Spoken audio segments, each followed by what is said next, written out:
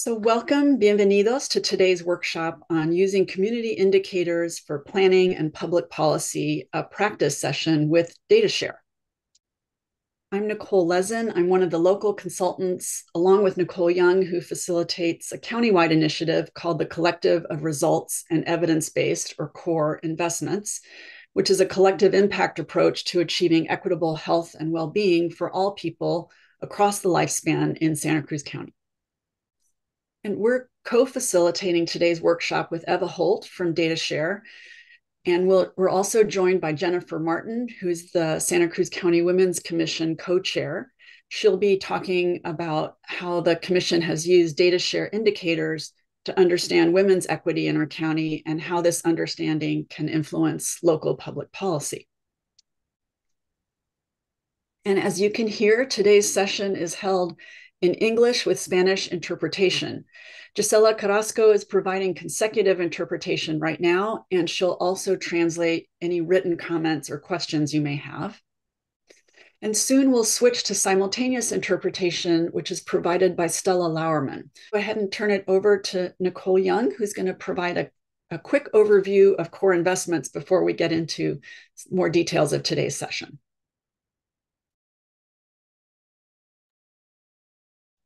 Thanks, Nicole. So again, CORE stands for the Collective of Results and Evidence-Based Investments, and it's both a funding model and a broader movement to achieve equitable health and well-being in Santa Cruz County using a results-based collective impact approach that's responsive to community needs.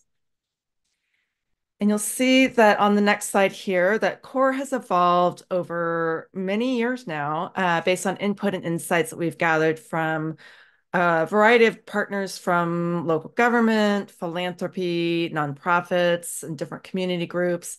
And so this iterative collaborative process has led to things like the core mission and vision statement that we're showing on the slide, where equity is really front and center of everything.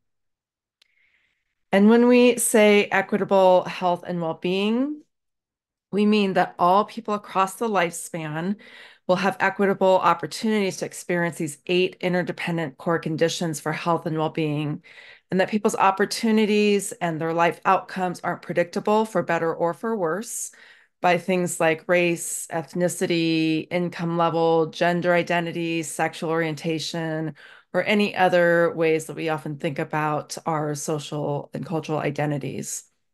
And we put equity at the center as a constant reminder that in order to achieve that equity in health and well-being, we often have to look at everything in terms of our programs, our practices, our policies, to examine how they might be either helping and contributing to equity, or might actually be part of the barriers and the contributors to those persistent gaps and inequities that we see show up in data and in people's stories. So when we think of both CORE as a funding model and a movement, it's really about how do we really articulate and work towards a common set of goals? How do we use data and community level indicators to help us understand how close or far we are to those community level goals? So that's very much a theme in today's workshop. And so today's workshop and other events like CORE coffee chats and other trainings that we offer are done through what we call the CORE Institute for Innovation and Impact. So think of the CORE Institute as the learning arm of CORE investments. And you'll hear a lot more coming up soon about some of the specific training and technical assistance that we'll be offering to support people as they are preparing their applications for the next core funding process. So keep an eye and an ear out for all of those coming up. But for now, I'd like to go ahead and turn it over to Eva, who's going to tell us a little bit more about what we're covering today. Hi, Nicole. Thank you.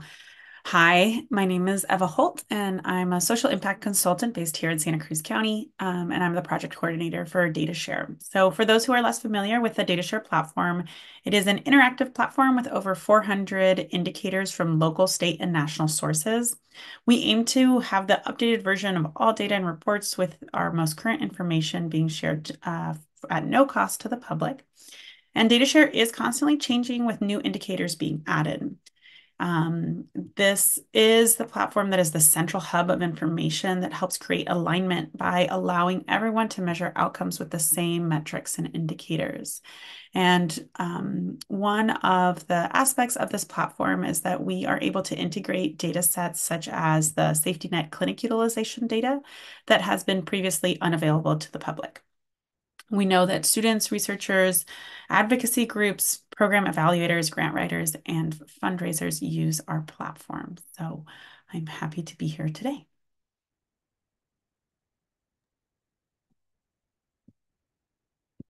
Thanks, Eva. Just wanted to go over some of our goals for today's session. We're going to review some of the key steps and tips in program planning that we've gone over before, but just to tie those to some of the content today. And as always, focusing on equity. And specifically, we want to explore the use of community indicators like the ones that are in the core investments framework and on DataShare for program planning and public policy. And one of the ways that we're going to try to illustrate that is by highlighting the way these indicators have been used for some data spotlights from the Women's Commission. So that's where Eva will interview Jennifer. And just to get a sense of where everybody is today, we wanted to do a quick poll with some questions about your reactions to the words program planning and public policy. Do they make you want to do a happy dance? Do you feel a mix of excitement and apprehension? Do you fall immediately into a deep trance? Or do you just want to run from the room? And wherever you are on this spectrum, and maybe it varies day to day or topic to topic, we're happy to entertain that. So let us know. Okay, see some results coming in. We've got at least one happy dancer. We've got a lot of mix. And that happy dancer is balanced by a deep trance person and a run from the room person. Nicole, I'll go ahead and end the poll so that we can share the results and see them on screen.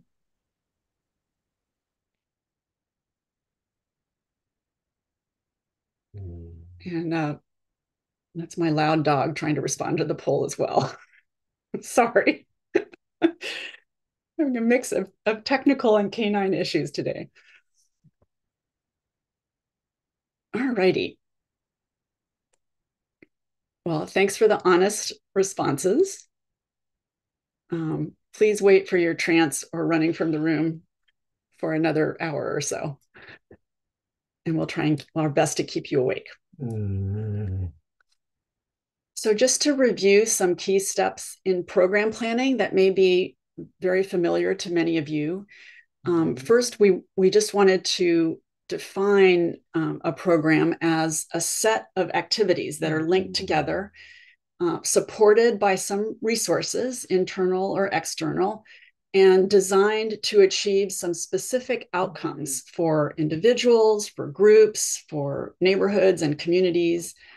And program planning is just the way that we describe how you design and intend to achieve these outcomes. So which activities supported by which combination of resources to reach which specific outcomes and for whom. And so that's a formulation. Many of you mentioned being here for grant writing and proposal purposes. So that's really the way that we think about defining a program, especially to explain it to others, to funders, partners, et cetera. And some key steps in program planning are to, of course, identify the main issue that you're trying to address. So sometimes it's a subset of other things that you're working on, and other times it's broader, but just making some effort to put some fences or parameters around the issue that you're addressing, for and with whom, and exactly how you are trying to address the issue. So we just also want to highlight some resources that can help we're going to be doing some more detailed training on logic models and theories of change. And you've probably heard us tout them before, but we find them really helpful for answering these kinds of questions and for addressing the assumptions behind your program and your planning, which are not always shared. Sometimes it seems really self-evident what you're doing and why, and other times doing something like this can be really helpful. I think Stella is going to put a resource in the chat that I'm going to stop my screen share of the slides for just a moment and share one of several resources.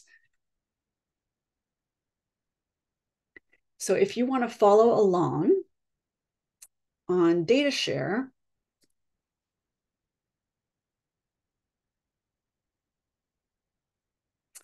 so I'm hoping you can see this.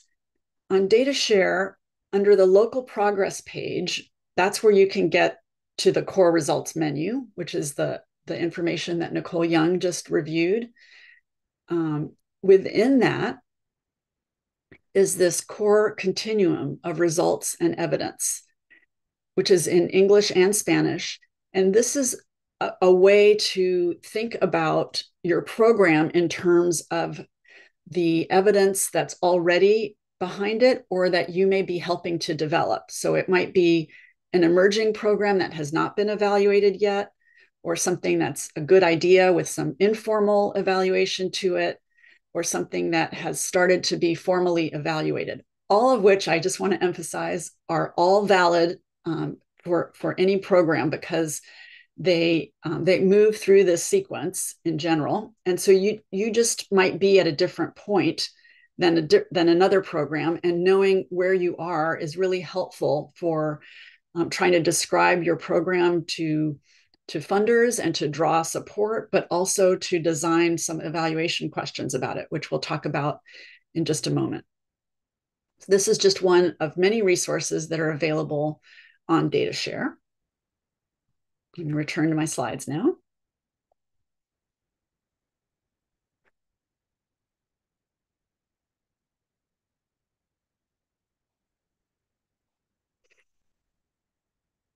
And today we did want to talk about not just a program, but a specific type of effort with an emphasis on public policy.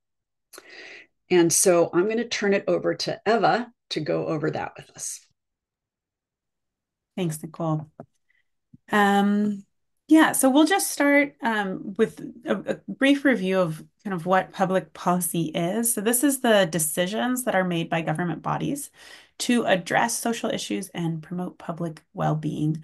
And this can include laws, regulations, and programs. The aim of public policy is to promote public well-being, and unlike a private or even a nonprofit program, a key tenet of good public policy is that it is shaped by public input, values, and priorities, and it can be national, regional, or local.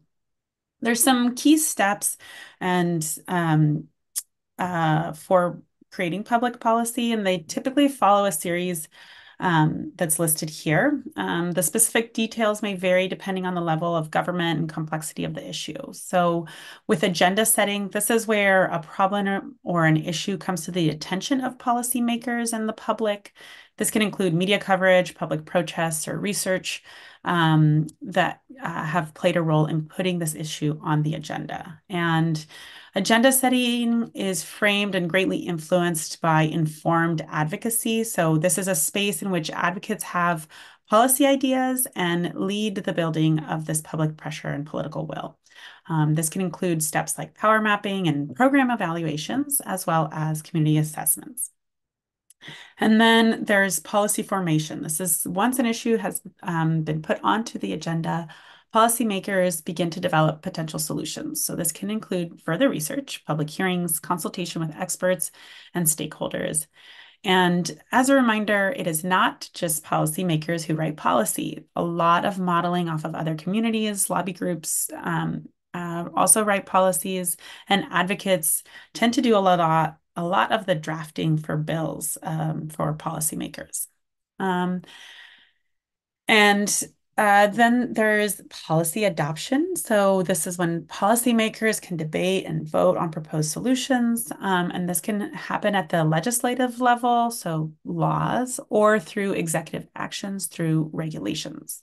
I'll just flag here that organizational policies can also change culture and promote public well-being, such as equitable hiring policies or employee policies for health and safety that go beyond the health and safety regulations in place currently.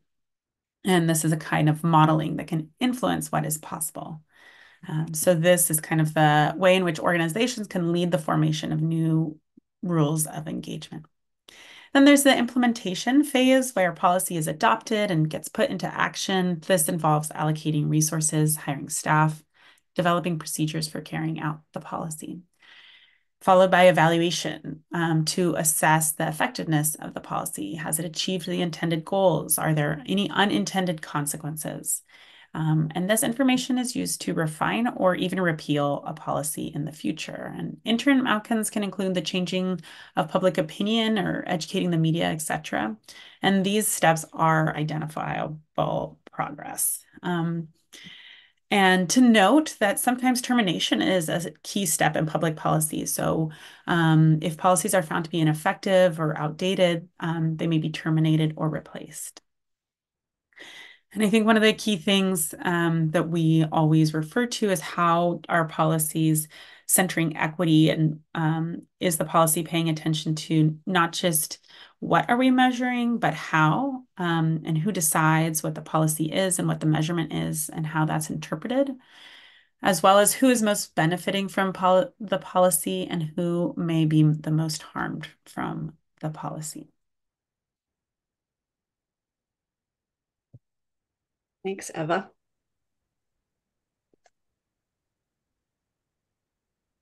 So now we want to turn to some of the community indicators that can be relevant for both formulating policies and assessing how well they are or are not working.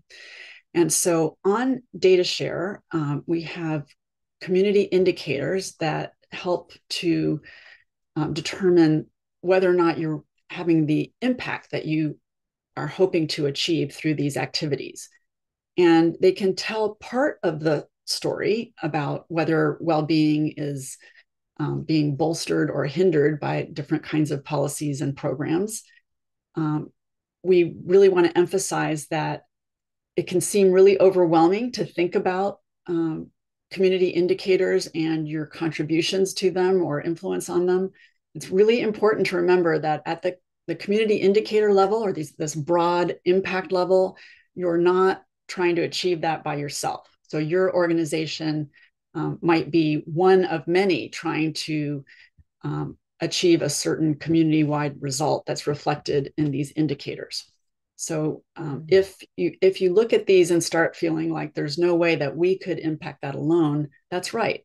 It's generally something that coalesces a lot of different organizations and efforts to try to achieve some broader impact. And the core results menu on DataShare is a great place to start looking at some of these in different categories and to try to see where your efforts might match up with some of these community indicators. They're also a great way to think about the equity lens for progress and impact. So is that the progress that you're hoping to achieve distributed equitably across groups and communities and places? Are there differences by age or race or ethnicity or zip code? And DataShare is increasingly able to offer us those types of insights by disaggregating data with those kinds of dimensions. But today we're going to talk about a specific example of community indicators and how they've been used.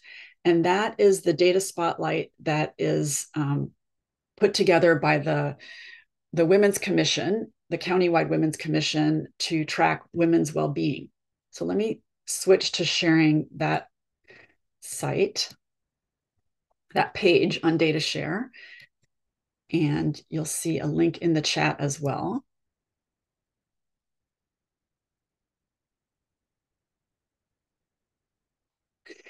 And this is the page that you're going to hear more about in just a moment. And the way to get to this or any other data spotlight is from the data spotlight tab. And you can see a number of other topics here that may be of particular interest to people on the call. But this one is the women's well-being one. And you can see that it has a demographic overview and some other links that you can follow and some ways to use this map. So let me stop there for a moment and first of all, see if there are any questions on anything we've covered so far at this point. Feel free to raise your hand or jump in or raise something in the chat. And we'll have some time for questions a little later as well, but just wanted to pause since we have a little time. Cheryl, go ahead. Yeah, so sorry, I have to be off camera. But Nicole, okay. Just a quick question. I also jumped over to the Santa Cruz website for the community indicators, and underneath it, it says it is currently being developed and will be presented fall 2024. Do you know a little bit more about that you could speak to?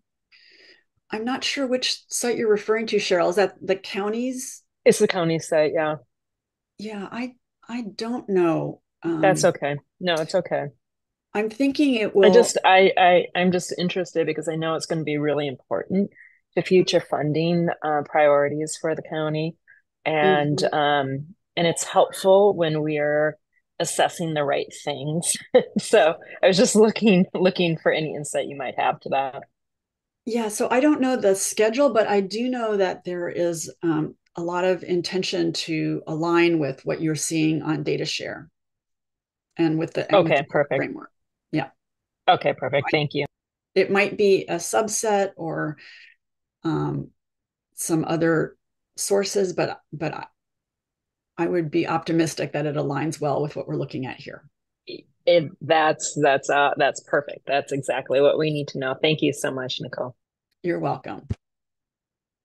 Thanks for the question. Any other questions?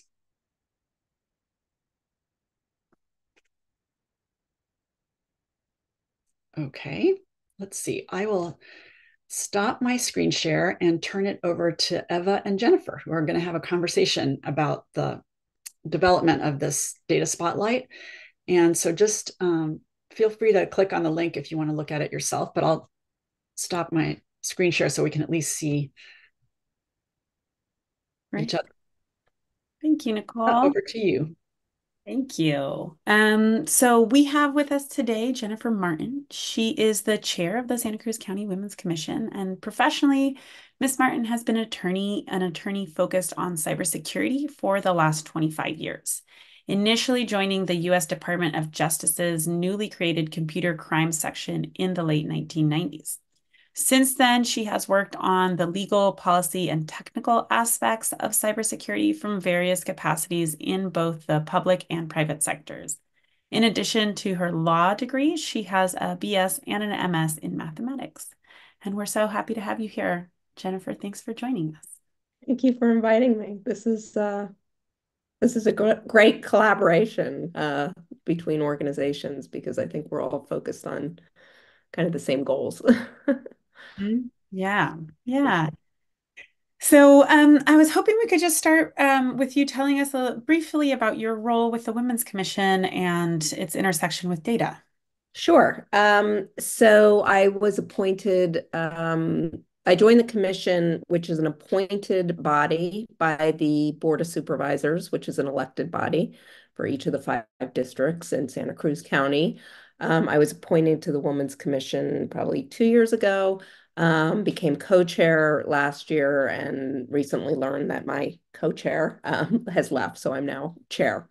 And the purpose of the Women's Commission, and really all of the commissions, are they're unelected bodies that are tasked with making recommendations to the board, in our case, to remedy gender-based inequities.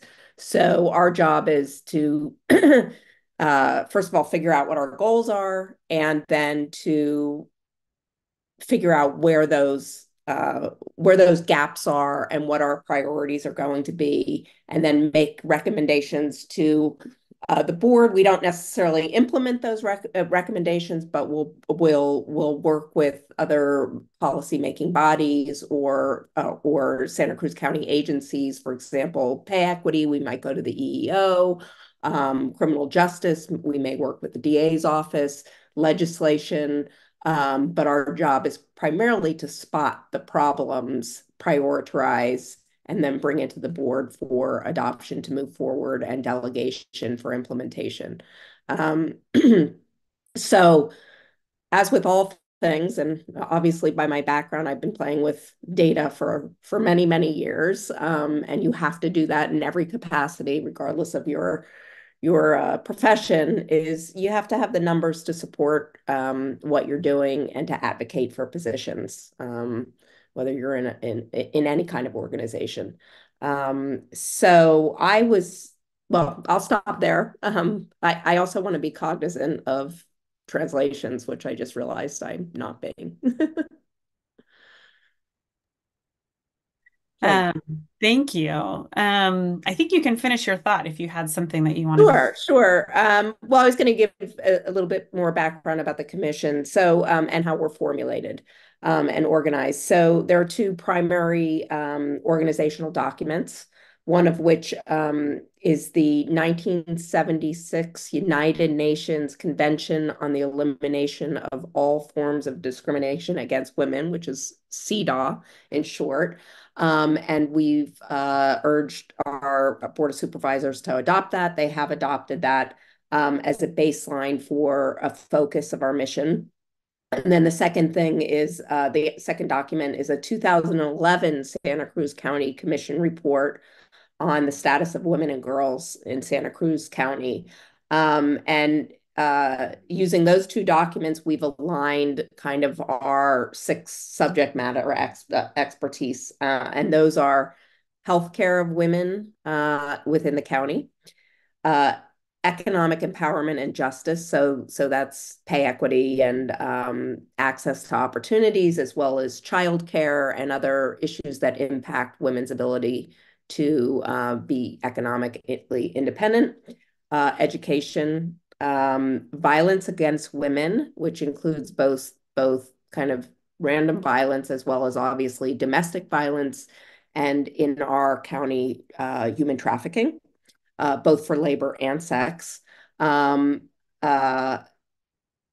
justice issues, both from how many women are getting arrested and for what, availability of resources in prisons and jails, and obviously most important is to decrease recidivism and provide resources to women once they leave incarceration, or even if not, they're not incarcerated, they're convicted of something. And then finally, political participation. So having more women in government positions and positions of making policy in the first instance, as well as voting rights. So those are our organizational principles. I can leave it there, or I can just keep talking about how the DataShare works with this. Yeah, no, I think that that's a great framework. Thank you. And I think just to jump off of what you were speaking to or were about to speak to is kind of, how I think it's helpful for folks to know how we got involved, the commission and DataShare, and then how we've worked with the community level indicators that are on that well-being spotlight that Nicole brought up in the beginning of this conversation. Sure. So I should also say one of the requirements of CEDAW, which is the UN convention, is data collection and reporting and statistics and metrics and monitoring and all of those things. So I was delighted. I had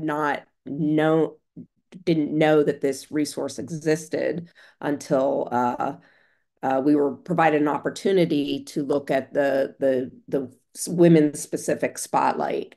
And I was trying to figure out how we're going to collect this information in order to spot inequities in the first instance and really drill down on what's going on in a very diverse county. And I'm talking about geographically, Watsonville is different than Santa Cruz, is different than, the mountains. And so we were given an opportunity to look at the women's spotlight, probably provided, in our glee to have data, too many, like, can you do this? Can you do that? There's still gaps. So we're still working through that, but it's a great initial resource. And I'll just give you kind of three ways in which, being able to break down the data in the way that DataShare does it. Is, for example, how are we doing in terms of pay and wage gaps compared to other counties in California, or even compared to statistics kept by the U.S. government? How is, and I mentioned, one of my interests is, we have this farm community in Watsonville with women laborers, which is very different than, women in more urban areas. So, for example, how is healthcare and access to healthcare addressed region through region within our county? And DataShare actually can show regional breakdowns as well as getting the numbers for our county and then being able to compare them to the state. And then another, aspect is, for example, criminal justice. Another way that DataShare breaks down the data is by, ethnic background. So while we're focusing in on women, even within that sector of gender, we want to know, like, are women being treated equally based on background, where they're from within the county, and ethnic background. So there's a lot of different ways to drill down even within the category of women, so that we can make sure that our proposals are fact-based, data-based, and directed to the right populations, even within a very diverse community. Yeah, I know that at least the commission meeting that I attended, that focus on kind of looking at those differences is as at the forefront. So I was going to ask you to speak to how you keep the equity dimensions in place as you're looking at the data throughout the county, but I think you kind of did just now. So I don't know if you would want to add anything to that. Yeah, I mean, I think that this is a project, and the Spotlight was a great starting point for us. It was more, and you probably know more about the Spotlight, but it was, DataShare is not, I mean, they'll show disparities between women and men and gender, but it's not created specifically for that. So I think if we continue to mature this relationship, we could create a great dashboard that's more specific to our needs. And I'll go back because I mentioned, like, the 6 subject areas that we have. We have different commissioners from the Women's Commission working on those areas. I happen to be leading kind of criminal justice efforts only because I used to be a prosecutor.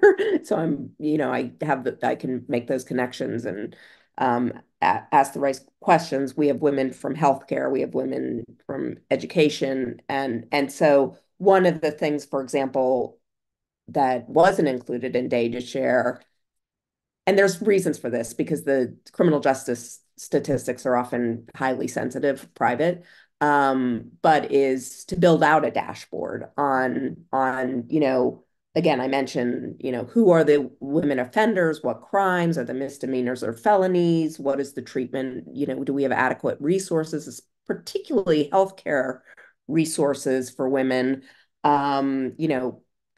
pregnancy, for example, and care, prenatal care, rehabilitation rates and resources, once you get out, which blend with economic and educational opportunity, and making sure there's enough support for women and to get them out of, often violence and criminal justice are related. I'll give you one example. For example, prostitution is often related to human trafficking. So we want to make sure that we're doing progressive things in terms of not turning women into the criminals when they're victimized, and making sure they're brought out of those situations. So there's a lot to still drill down on, but just knowing there's a resource and a team to work with. And I'm sure my fellow commissioners have the same questions to build out in their areas that they're focusing on. So, you can boil the ocean with data if you want. I tend to like to do that, but we just want to be able to really spot trends, compare ourselves to other counties who are doing better, and go through all the steps you mentioned for actually identifying and then helping with the policies around those. And you can't do any of that without the data to start with. And I know that this year there's a number of actions happening with the Women's Commission and kind of your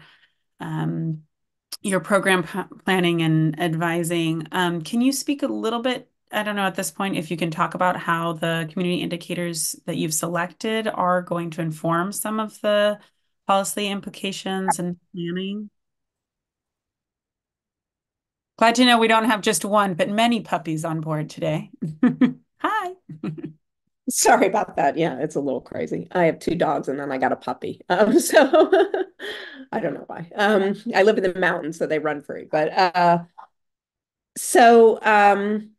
one of the things that I really loved about DataShare is this, and I mentioned this before, this regional aspect even within our county and the breakdown. I also, outside of the women's spotlight, we saw some interesting statistics that we might want to drill down, and by adding a gender, function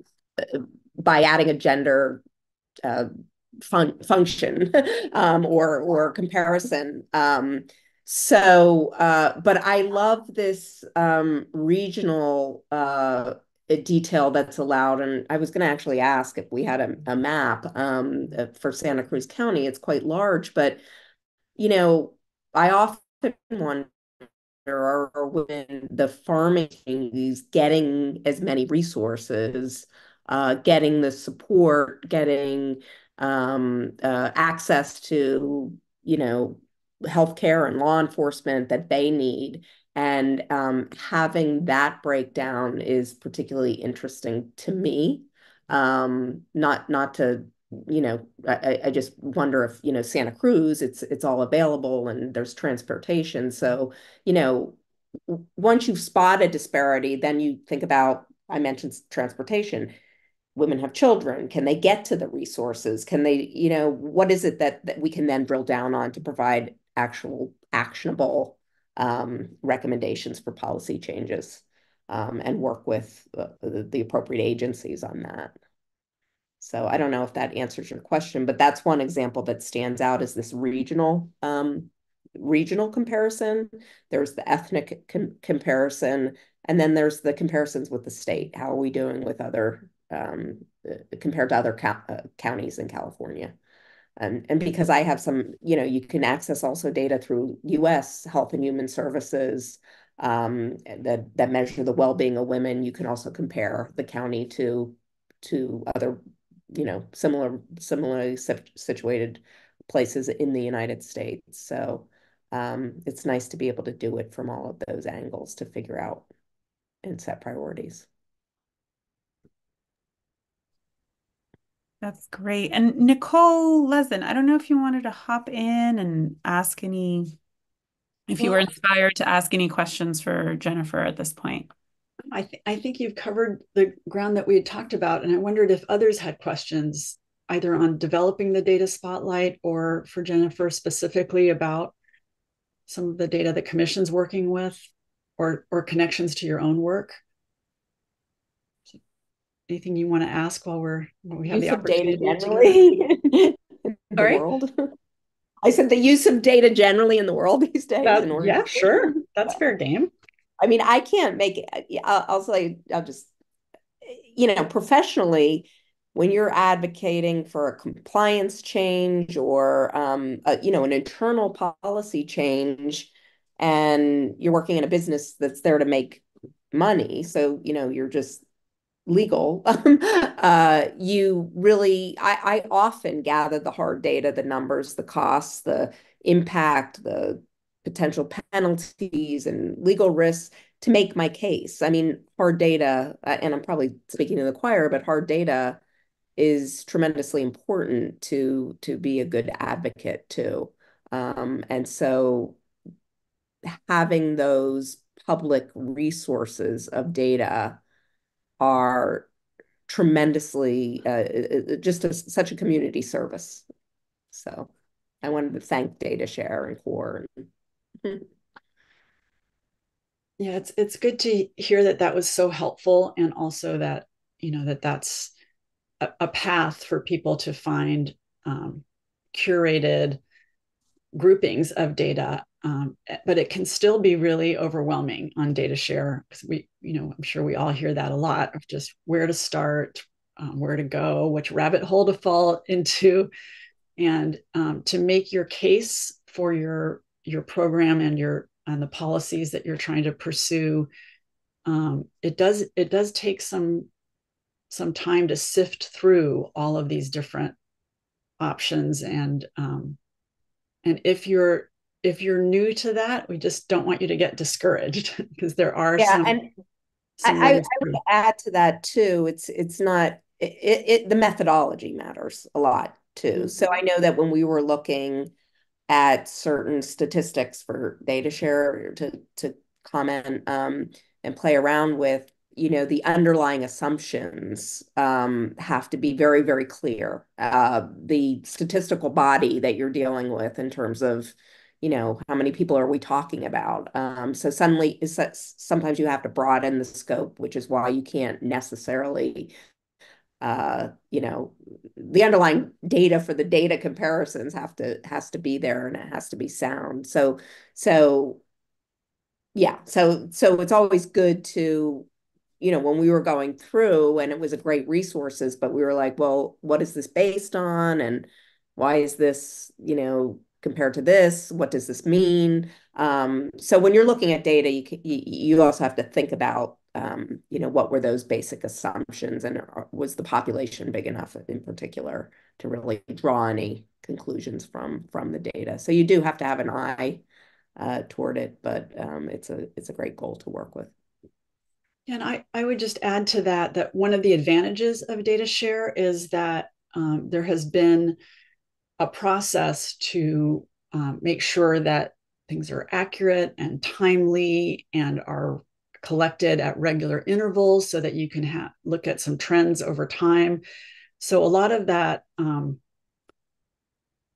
to assess which data might be useful, relevant, et cetera, is done before it ever gets onto the DataShare platform. It doesn't mean that there aren't other useful pieces of data out there or reports, and it's not the only source, but it's collected to make it easier for you to find related pieces of data that affect your program and your policies.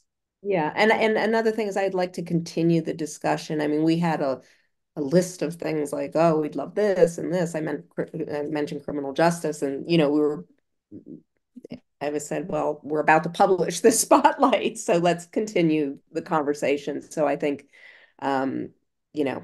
that's also it's not intended. For example, the general data share is not intended specifically to look at women's issues. So, breaking down just, male to female, and then within women, and then within region, there's a lot more age groups. Yeah. So it's a continuing discussion as well. Yeah. Any other questions for Eva? I'm just wondering if it would actually be worth spending a few more minutes actually sharing your screen again, Nicole or Eva, and walking us through the women's well-being data spotlight. I know that we also shared in the chat a link to one of the specific indicators, but Do you want to do that, Eva? Are you able to? Sure. Yeah. Okay. Actually, the group might like a little bit of background about what's the spotlight and how did that come into being versus what's kind of the platform, the more permanent data share platform, which is not women specific or gender specific, I should say. Yeah. Yeah. I'll bring this up here in a second. I'll say that so the spotlight pages on DataShare are generally community themes that are relevant in a certain moment in time that we publish in a blog format. And so the idea is that we kind of give a brief overview and some basic kind of analysis points on what the data is saying in this blog format.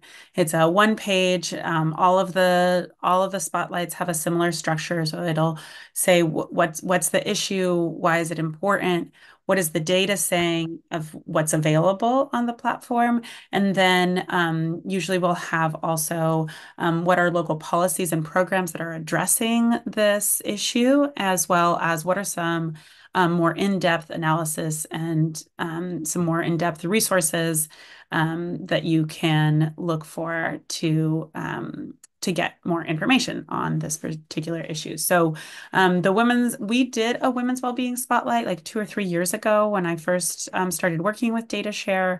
And I think it's developed much more into a much richer resource since being able to work with the Women's Commission. And so one of the things was like, for example, with the gender pay gap, and I'll bring it up in just a second, but was really trying to digest, okay, what is a gender pay gap? We talk about it. What does it look like for our county?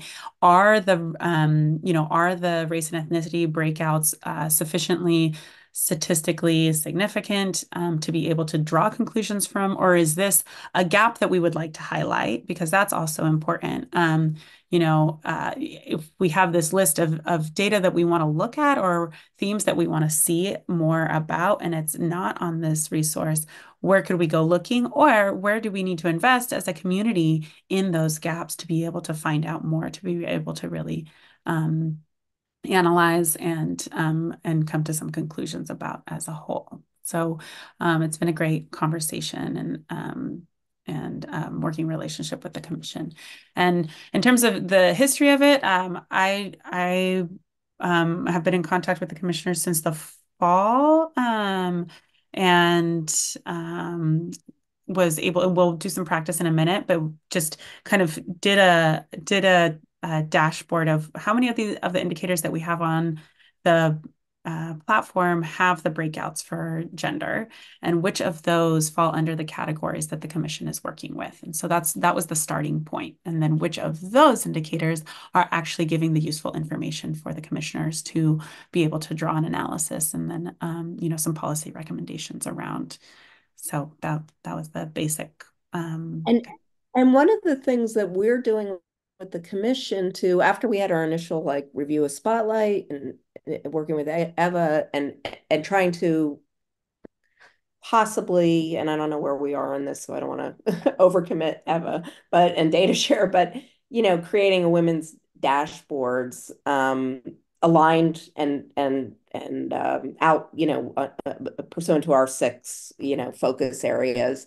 And then figuring out where the data resources are, working with so that we can, again, I'll use criminal justice, figuring out what the county is collecting, the sheriff's office, the DA's office, the police, that we can then tap into as public information.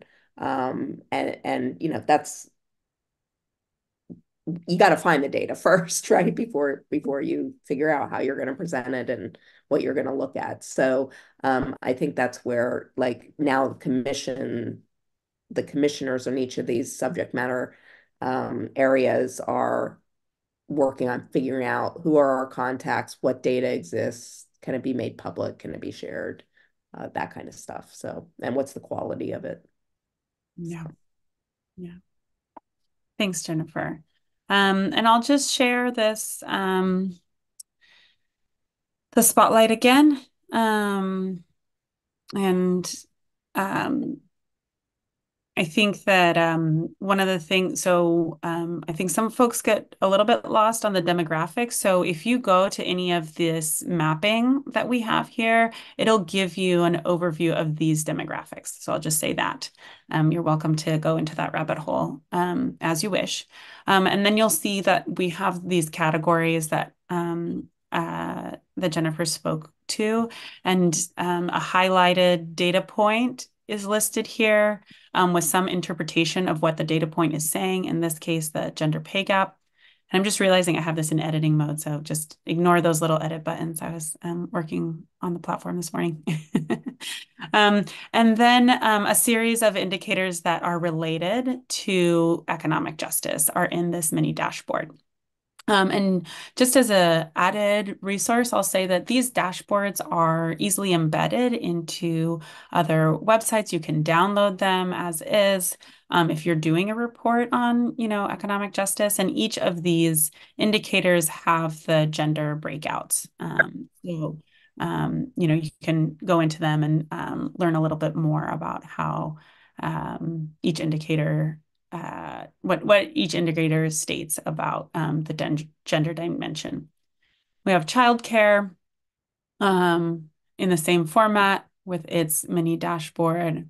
So, like Jennifer was saying, are we going to have a standing dashboard for women's well-being in the county as a resource of the commission? And this is one way in which these dashboards are already kind of created and have a go-to way to interpret. Certainly some, analysis and expertise is necessary to really make meaning out of it. Like any data point standalone really isn't going to be helpful. So that's why, everyone in this room with their areas of expertise can definitely interact better with the data points that most speak to their impact areas. And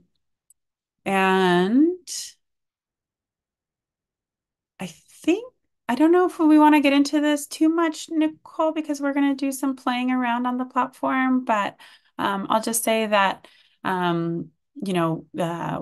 we're mostly a quantitative data platform, and we really lean on the work of agencies in this room, as well as, state and local agencies to produce the analysis that supports the best use of the data.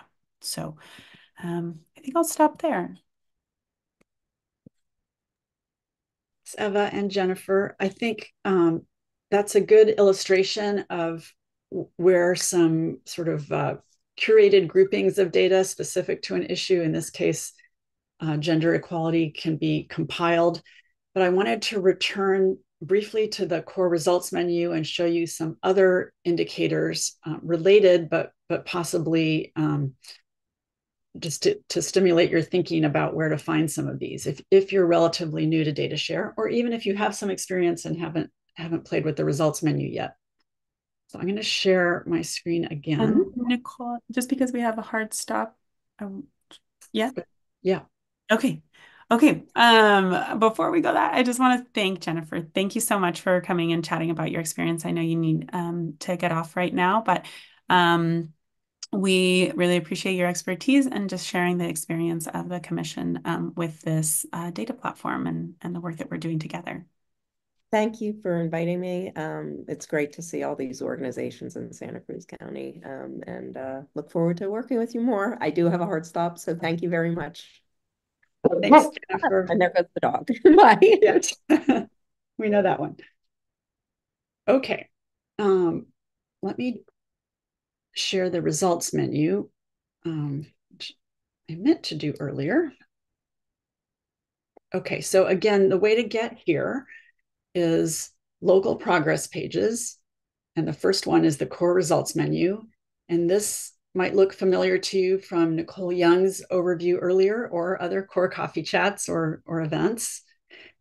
A number of resources here. We did just briefly show you the continuum of results and evidence, but there are others as well. But what I really wanted to highlight was this version of the results menu that has groupings for 8 core conditions that you see here, and then some you can click on any of these indicators that particularly speak to you. So let's say that you were interested in health behaviors, that part of health and wellness, then maybe you would click on this one.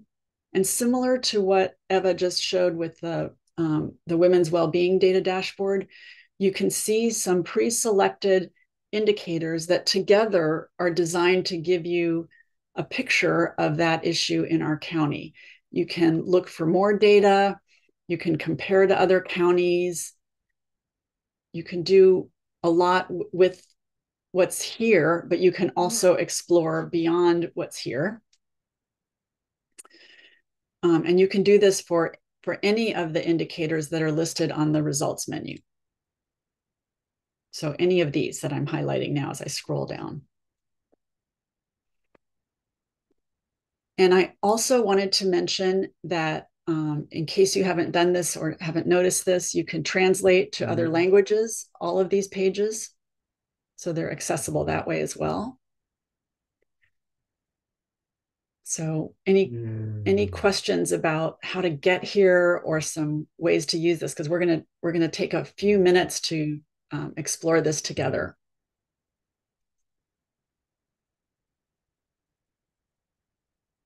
Okay, now I'm going to switch back to the slides. See if I can do this without losing things altogether. Okay, here they are. So similar to what Jennifer and Eva described for the women's well-being spotlight, we wanted to see if together we could look at some community indicators. So if you want to go to that core results menu and see if there are some that are particularly relevant to your program or policy initiative, something that you're contributing to. So again, you're not responsible for the whole impact of that indicator, but are contributing to it. And then just spend a few minutes looking through it, seeing if there are some equity dimensions to it, whether there are ways that those community indicators can help inform your program planning. And in specific to today's discussion, whether there's a public policy question that you wonder about or that you could ask about that influences that indicator. So this is just a loose, let's explore, let's see what's there and what questions and conversations it might spark. And then we'll see what that yields. Any questions about what we're doing or how to get there? I'll leave this slide up for a moment. Or maybe some of you have already done this.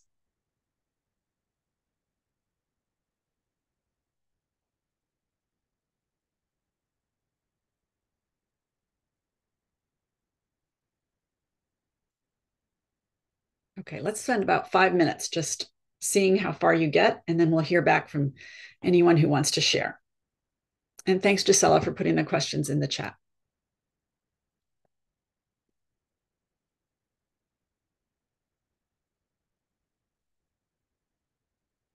If you're stuck or are not sure what we're doing or want some guidance on getting to the indicators on the results menu, just raise your hand or feel free to send either of us a chat.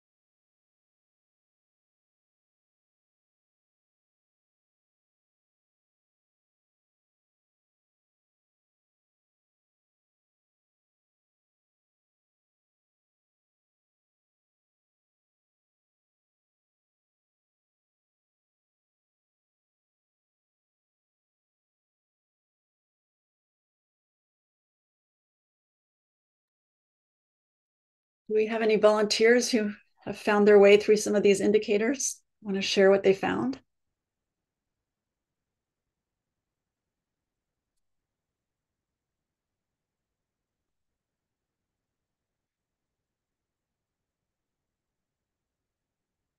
Or if you got stuck and feel like sharing that, we can try to get you unstuck.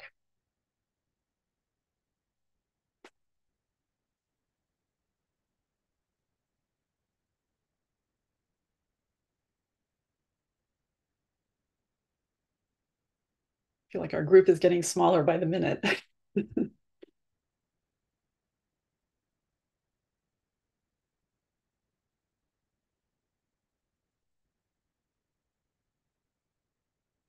Okay, let's see. I think Teresa had her hand up and then Nora.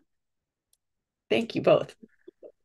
Yeah, hi Nicole. Thank you so much. I was actually just waving goodbye. I was going to hit the end key back, Oh, so okay. I wasn't looking for this. But what I did look for, so I'm going to write the program for the Your Future is Our Business nonprofit in Santa Cruz, and so I went into um, lifelong learning and education tab, and then I was able to click on the to see the graduation rate. Like 42% of students in Santa Cruz County do graduate with the high school diploma.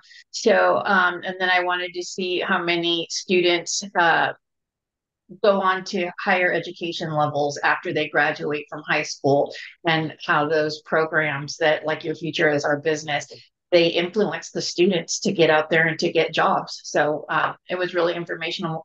And if I can compare it to other counties, or I can just click the buttons on the side and go further into like different states, or, you know, Oh, great. hopefully I won't do these stuff. Yeah, thanks. So was that a new resource for you?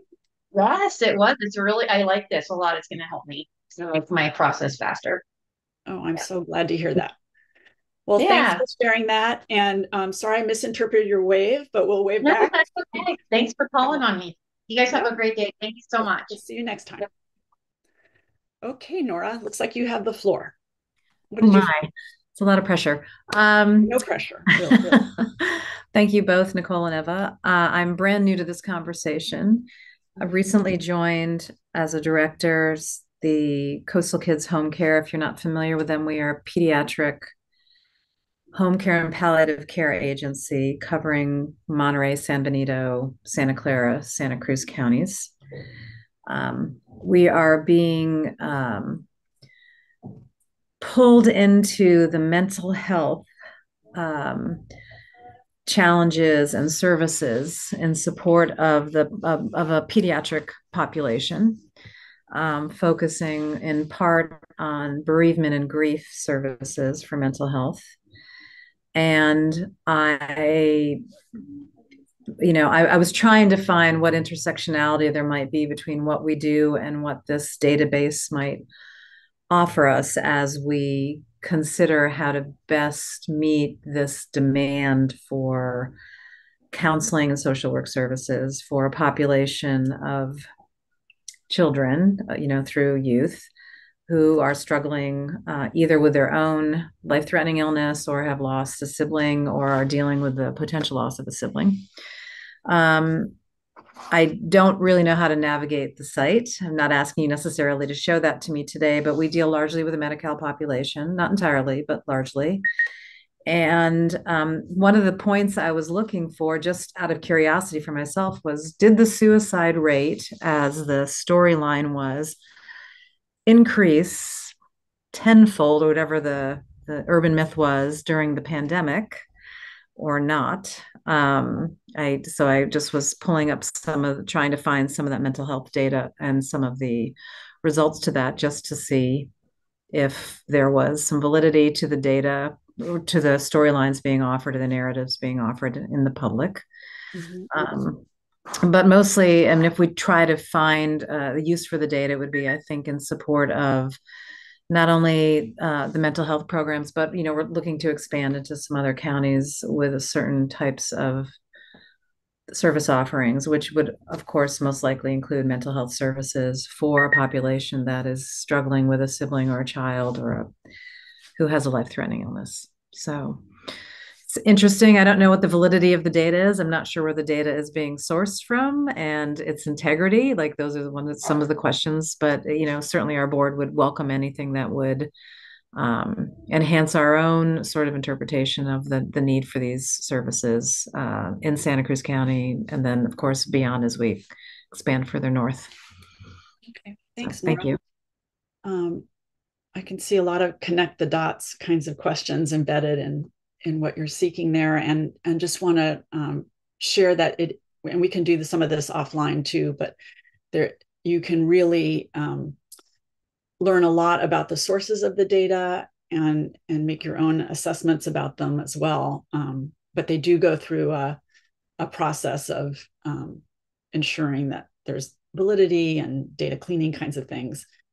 And Eva's pointing out in the chat that because you mentioned multiple counties and a regional approach, that Monterey County has its own DataShare platform that you might want to check out.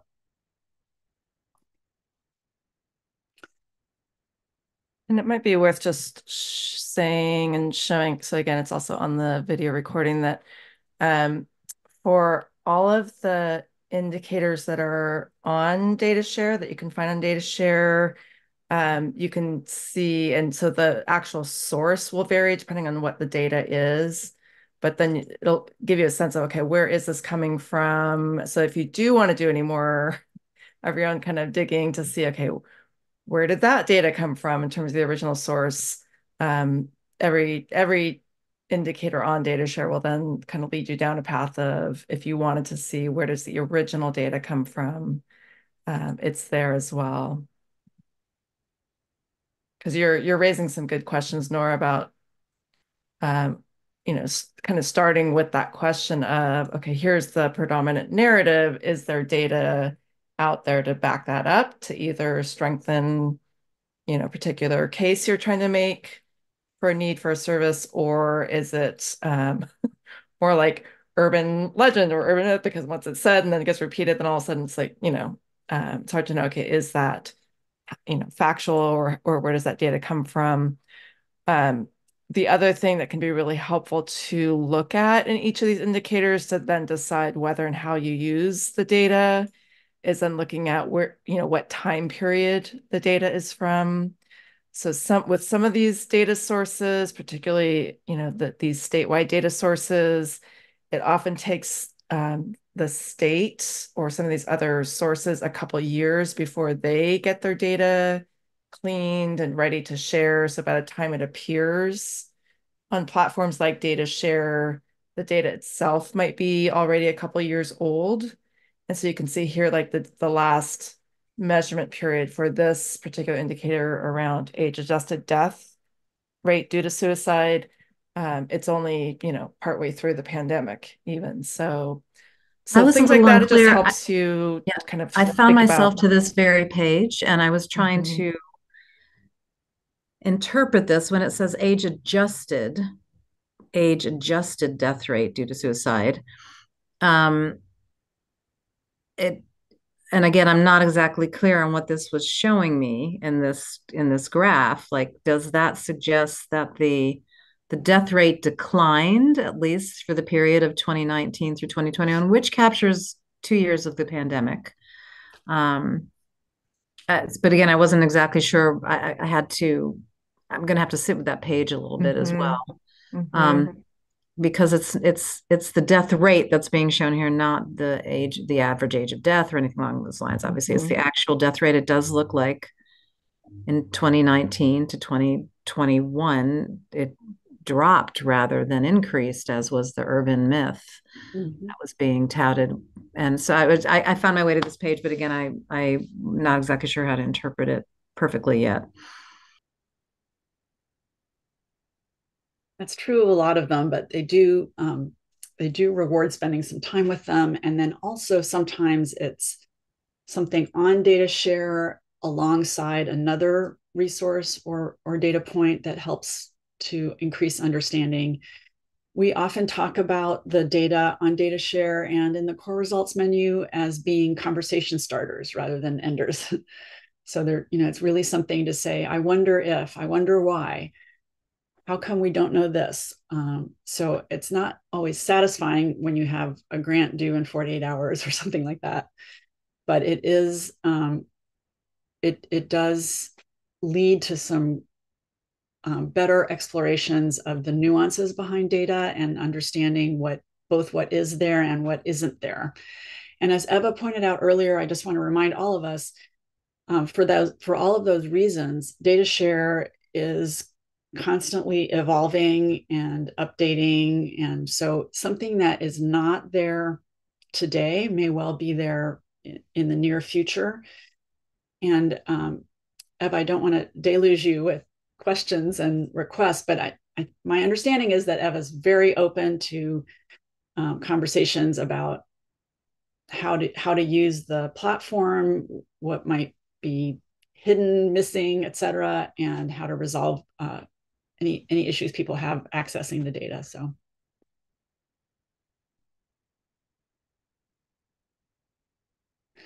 Any other examples people want to share? Thank you, Nora. I don't have an example, but I'll just have a tiny testimonial. Okay, great. We'll take it. I'm Melanie from the Diversity Center, and I've actually had a meeting with Eva to talk about kind of our struggles around representation for the LGBTQ plus community when it comes to harvesting data and having up-to-date non-othering data and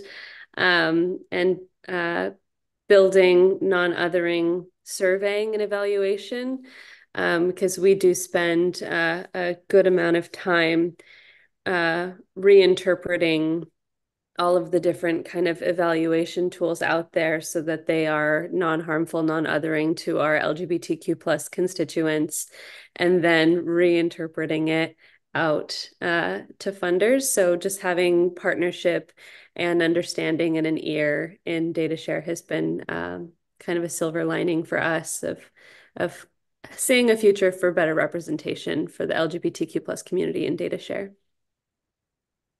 Thanks, Melanie. That's great to hear. And what a perfect seg to our next thing we wanted to share, which is before we close out, which is that we have some upcoming Core Institute events, including one with your colleagues on best practices in data collection and sharing related to sexual orientation and gender identity. So that's on June 11th. And then, as I mentioned earlier, we're also exploring theories of change and logic models with an equity lens in a bit more detail than we have in the last couple sessions. So if that's something that you're interested in developing for proposals and grant writing, or just in general for planning purposes, we hope you'll join us. That's next week, isn't it? Yes, next week, 6th. Here comes June careening around the corner. So you can sign up for all of these and other events, and also view past recordings and materials from Core Institute events at the Core events website. Anything you want to add, Nicole? Just that the June 6th training on developing a theory of change and logic model is actually the first training in the series of core investments RFP specific training and TA assistance that we're able to offer. The rest of the schedule will become public and available, and we'll open up the registration as soon as the county actually releases the request for proposals. I believe that June 3rd is still their date that they're aiming for. So it's coming soon, but because this June 6th training is coming up next week, we did want to let people know about it, and we have opened up the registration. There isn't going to be and if you're thinking of applying for core funding, there's no requirement that you have a theory of change or a logic model, but we do like to offer that training first because it can really help provide a framework and some structure to your program planning as you think about what you want to apply for through core with similar to many grant applications, there's a character limit for questions. So the more dialed in you are to your plans and you're thinking about, what it is you're applying for and why, the easier-ish it will be to actually prepare the application. So developing a theory, change, and logic model, as you probably picked up on earlier from Nicole Lezin, we're big fans of that as a really important planning step. Yes, and that being said, so while the June 6th session is geared to the core request for proposals, if you're not planning on applying for core funding, it would likely still be useful. And there are prior versions of that content available as recordings, and this will be recorded as well and is offered in English and Spanish. So, any other questions or comments?